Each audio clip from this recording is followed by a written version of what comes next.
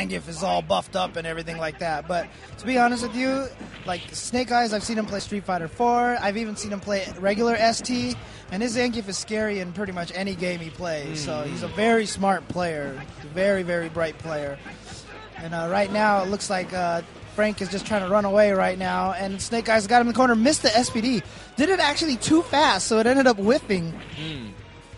Because if you try to SPD while they're in block stun, he went for a stand roundhouse whiff into SPD there, but missed it. Oh, that's going to kill him. Oh, dude, the uterus pump. Yeah. One of the tricks is you can't throw people right when they get up in this game like you can in Street Fighter 4. So there's like a little bit of window that prevents them from being throwable. Oh, he missed the combo. You can't miss opportunities like that. And so actually what you'll see Snake Eyes do sometimes, he'll whiff a standing roundhouse in front of them, because it puts them into block stun, which negates the ability to not be thrown when you get up. Nice SPD there. Oh! Double German suplex. Yep. For the first game. Yep. Snake Eyes is, I don't know, that second round was a little shakier, but that first round was... I mean, Frank missed 2 combos. He landed jump-ins twice, once on the dizzy and then second just right there, and he did not get the combo off of that, so... Frank's got to do a little better than that. Decides to go with Chun-Li.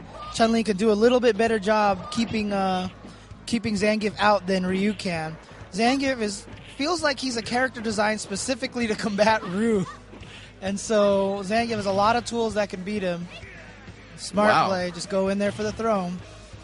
Why get fancy? Go for the W. Yep. Right? I always had a rule a long time ago, before tech throws actually, which was, never combo when you can throw to kill them off, because if you missed your combo at the end, you're going to be mad sad.